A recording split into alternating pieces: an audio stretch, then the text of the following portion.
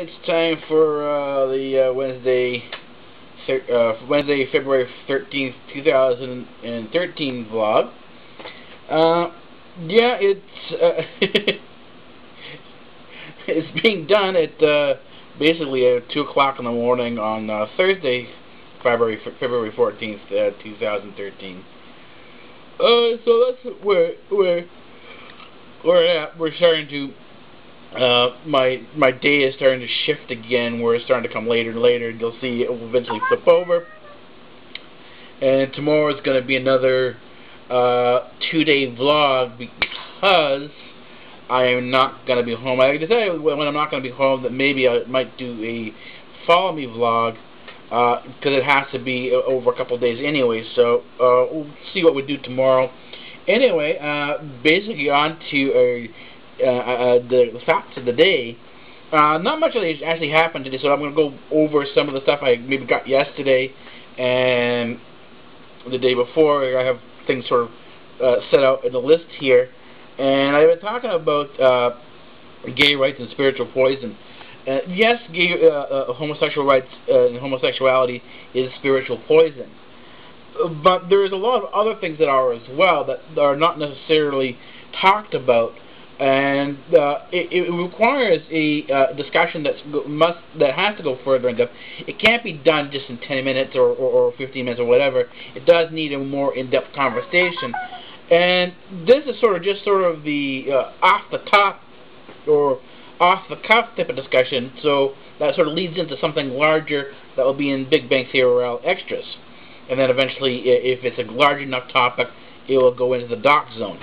And I'm working on that. I'm slowly getting all the backlog done up, you know. That's all getting done. I'm getting the playlist sort of straightened out, and you'll start seeing that stuff being pushed out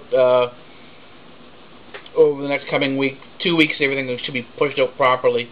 So, yeah. Anyway, the one that I had talked about before, I'd gone by, so sort of next up on the list, and that's from a YouTuber named Ali Bongo, and she said this. They had this one video called "Nice Guys Finish Last," and it was about how this whole thing about nice guy, this sort of perception that nice guys finish last, and they talk about how other guys will sort of begrudgingly use this as a statement to say that, oh, I didn't quote unquote score because nice guys finish last. You know, in other words, it goes with the guy's gripe, and you could have seen this on a couple other pages. I think it's Superwoman Vlogs. I can't remember exactly. She's an Indian girl in Toronto. And she has a guy friend in her video, and a lot of the comments in for the video that she put up, particularly when this guy is in it, is poor guy, he's landed in the friend zone.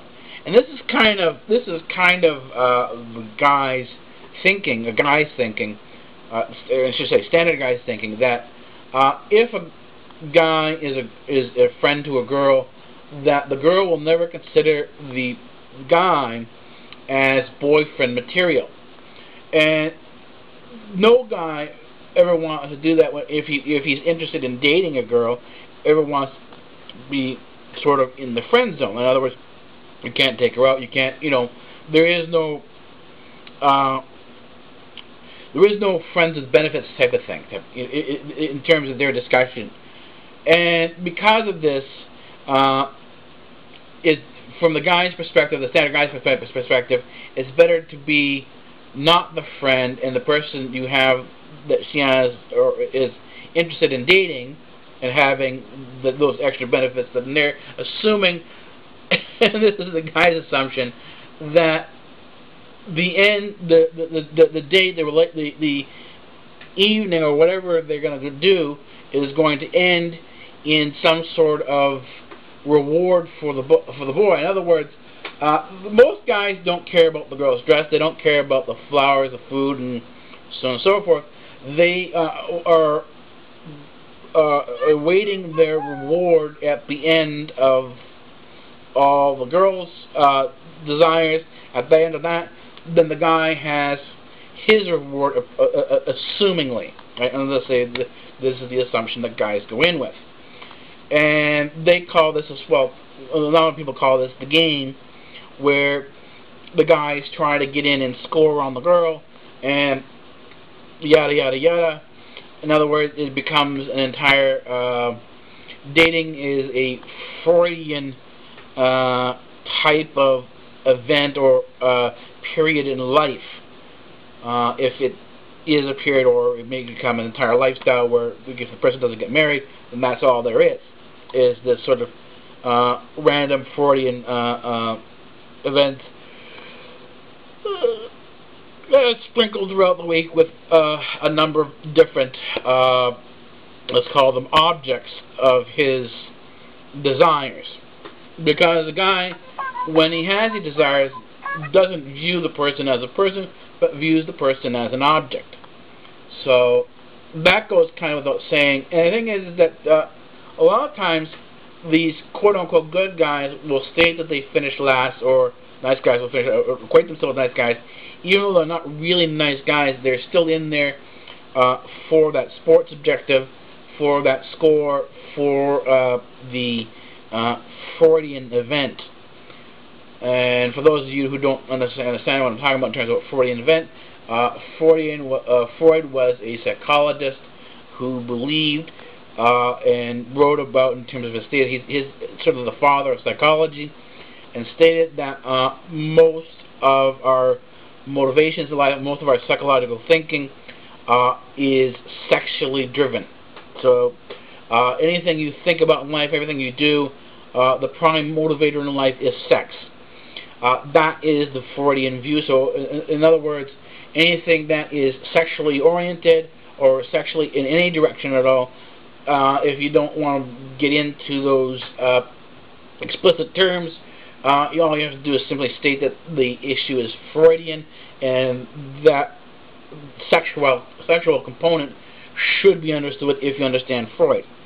Not that I agree with them, but just he provides a PG way of sort of bringing up the topic without being overly explicit with it. So that's what when I say something is not Freudian or something is Freudian, that's what we're talking about. So that's sort of it brings the sexual topics down to a PG level. And I think that this is sort of where it needs to go, is that the Freudian topics are not necessarily real. Again, going back to the animal societies, back to animal behavior, our assumptions, the Freudian assumptions, and these are now assumptions, because it has been shown that these Freudian assumptions of open relationships don't exist in the wild. That the wild and the animals have a social structure, and that their society and the relationships that occur within their society occur within the structure of that animal society. And this includes the wolves and several other species of animals that have monogamous relationships. In other words, and this is a scientific term, they mate for life. And the consequences of going outside of this social structure can be seen to be genetically disadvantaged, genetically harmful to the species that is sort of suffering from it. And this kind of sort of brings out the whole issue of the chimpanzee type of monkey called the bonobos, and they're a group of chimpanzee-like apes who are going extinct. And part of the problem is that they have a very Freudian lifestyle, and their Freudian behavior is to such an extent that they no longer have the ability to properly reproduce. In other words, they don't produce enough offspring, enough children to carry the species forward. So the species, the bonobos, are on the extinction list. But surprisingly, and this is, or not surprisingly, if you look at the genetic structure of the bonobos, what you will find is that the bonobos are highly inbred, and we see this even in the royal family when you talk about inbreeding. The inbreeding causes a lot of genetic problems and a lot of social problems as well.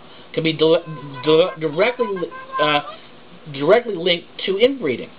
So in terms of the whole nice guy stuff, it's true to a certain degree, but at the same time, it's used by the player to identify himself as a nice person and not the player that he is. So it sits in both directions, and that's really what I got to say for that on there. And maybe I'll talk to you guys maybe a little bit more tomorrow about this whole topic. But anyways, that's the end for this. That's the end of the vlog today. I will see you tomorrow.